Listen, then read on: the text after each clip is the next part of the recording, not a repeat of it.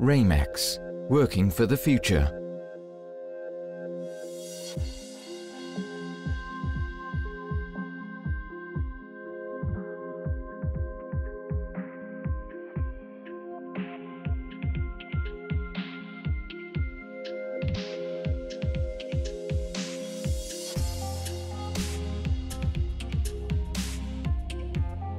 Committed to recycling, material and process control.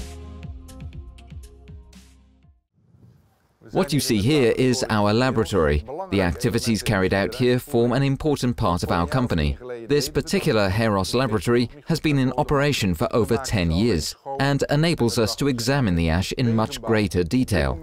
Nowadays, we conduct analyses of incinerator bottom ash in a comprehensive manner. We document the composition of the ash and identify which raw materials can be extracted and recycled.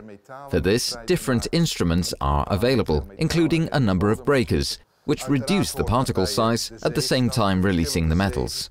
Of course, sieving processes are an integral part of the lab equipment. They're used to separate the different sized fractions, which serve as basis for an extensive ash analysis.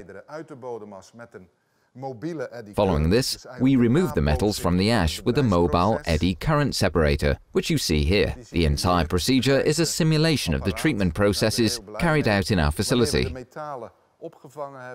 The extracted metals are separated into light and heavy fractions with the aid of a liquid. We do that with this instrument, which has been developed in collaboration with the Technical University Delft. Thus, we always know how much metal the ash contains, so that we can best manage our operational processes in order to extract even more and even finer ferrous and non-ferrous particles.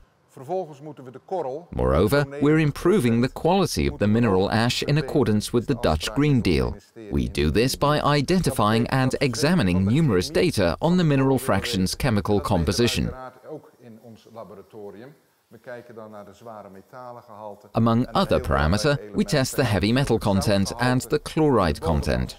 This particular facility, for example, tests the eluates, with which we determine the salinity of several ash samples, to prove that our hydromechanical process delivers the required results and thus meets stated provisions.